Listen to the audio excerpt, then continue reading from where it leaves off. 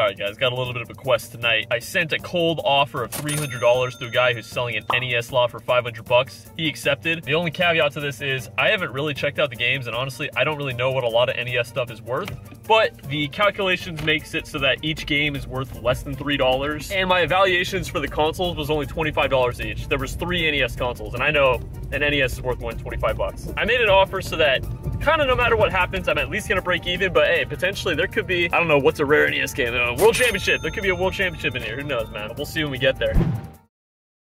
Well, guys, here it all is. Bunch of wires. Looks like they kind of painted over this joystick. All the games are here. It's about like 82, 83 games, something like that. 3 NESs, some manuals. There's a lot of stuff here. I'm assuming it's worth more than 300, but I won't really know until I go home and check it all out. But before I do that, we're gonna take in this box of junk and see how much GameStop will give me for it. Well, they did pull the rug out a little bit from under me. It ended up actually only being $30 trade credit instead of like 40. Don't really know how he messed that up, but he did give me a good pointer. This is apparently like a limited edition Zelda classic controller, so it's actually worth a little bit on eBay. I never even bothered to check, so he did save me a little bit of money there, so I do appreciate that. Okay, well, I've actually got it back in my apartment. I guess it's time to actually see what I actually just bought. I think what I'll do now with all the games, since I don't really know what a lot of these are worth, I'm not that well versed on NES games, I'm gonna just make one pile of anything that's kind of less than like $15, and then I'll make another pile of games that are worth more than that. And I'll put it right here. So I've got everything kind of sorted out. I've got my, I'm not gonna call it junk pile, but junk pile. This is all stuff that's worth less than like $15. I don't know what I'm gonna do with it yet. I don't even know if a game store would want really any of this. A lot of it is just kind of junky tie-in games and sports games. But there was a surprising amount of really good games and some grails in here. And my NES ignorance really showed itself here, because there were some games here like the Jungle Book, for example. Like if I would have just seen this in the wild, I would have thought maybe it's a $5 game, but it's like a $35 game on the NES. And there's a few other games in here like that I just like had seen in the past and thought nothing of. So definitely learned some things from this lot. But yeah, we're looking really good. This whole pile is all games that are worth over 15 bucks. There's 3 NESs. There are a ton of cables. I didn't really have a better place to put them for now, so I kind of just laid it all out through the floor. I don't know if the NES Advantage is worth any money. Unfortunately, it's kind of been, you know, used a little bit. But that's pretty much it. So now, real mystery is whether all 3, or really if any, of these work. Okay, first NES is connected to the RF adapter. I guess we're about to find out if it just powers on. And then I just grabbed Jungle Book. I didn't even clean it yet, but I mean, it looks fine. Let's go ahead and try this out. Moment of truth. Okay. For now, I'm gonna just count this as a parts console, which is fine because when I gave the guy an offer, I assumed all 3 NESs were just gonna be broken, so. Okay, NES number 2. All right, here we go. Same exact problem. Not sure if it's just because it's dirty or what. I don't really know anything about NESs, so everything I'm doing here is without cleaning anything, without checking anything. I'm just trying to see if it just works right at the gate. It could also be the game, I don't really know. So, but for now, I'm gonna say that NES 2, not working as well. And I don't have much hope for the 3rd one, because the 3rd one is like the nastiest looking one out of all of them. But, I mean, you never know. That doesn't necessarily mean it's not gonna work. There we go. Well, that's a little different. Instead of the gray flashing screen, we got the orange flashing screen. Okay, well, I'm not entirely sure if it's the NESs that are the problem, the power that's the problem, the RF connection. Well, I mean, it's changing images, so I don't think it's gonna be the RF adapter that's the problem. Or if it's just the game that's dirty. But all 3 systems are kind of giving me the same thing. This one's a little different in that it's flashing orange and not flashing gray. Don't know what's up with that. Because I don't really know much about NESs, so I'll have to look up and see what's kind of going on maybe and figure out if any of this is salvageable.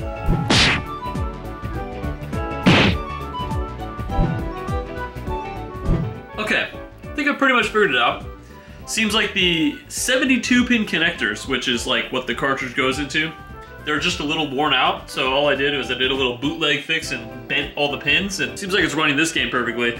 I accidentally destroyed one of the pins on this one, so I'm just gonna have to buy like a new 72-pin connector. They're cheap on Amazon, but I'll deal with that another time. And then, so fix this one for now, and then I'll move on to this one. But otherwise, I should have 3 working NESs at some point. So yeah, we're looking good there. And with that being said, I guess let's just go into the games. All right, guys. So this was everything in that collection that was worth at least $15.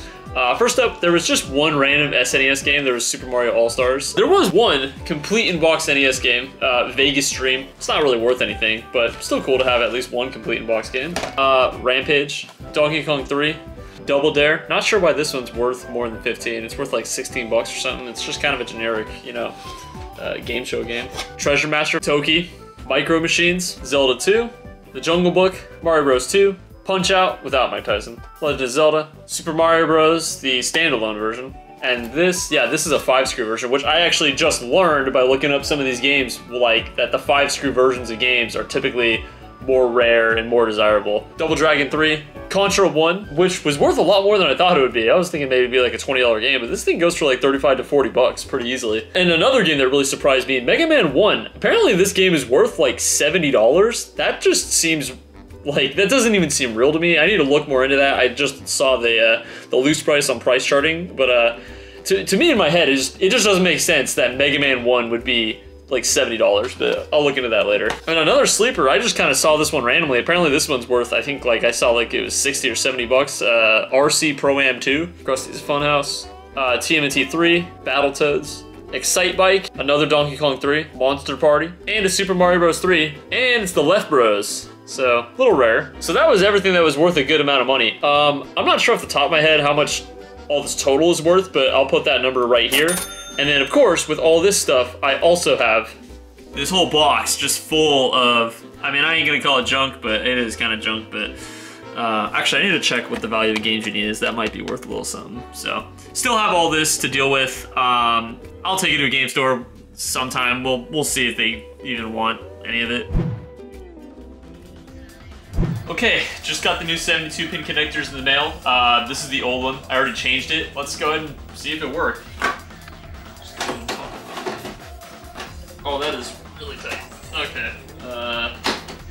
That was super tight. I mean, probably because it's brand new, but hopefully it works. First try. Cool. Okay, I guess I'll get these other two done and they should be all good.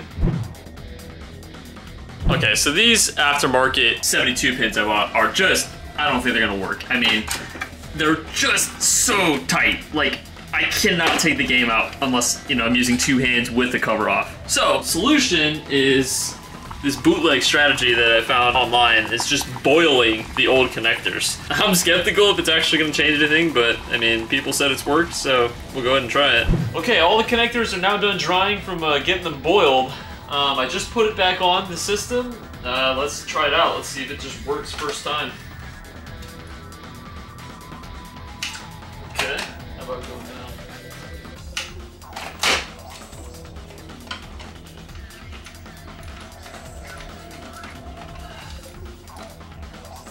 Not really getting anything from this one. Okay, time to try the next one.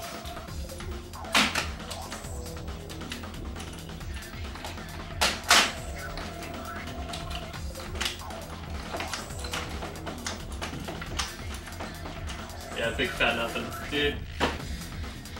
Fuck NESs, bro. Okay, finally got it all sorted out. I got 2 out of the 3 consoles listed on eBay. I'm gonna keep this third one just because I don't have a power brick for it and I don't have an NES, so I figured might as well keep it. I'm not really that big of a fan of the NES library. I'm sure there's some games I'd like. And then the 2 games I'm keeping out of the entire collection are Batman the video game. I heard this is a good, like, not Ninja Gaiden clone, but Ninja Gaiden-esque sort of game. And then a classic, Mario Bros. Duck Hunt. So console, 2 controllers, these games, and then a broken zapper.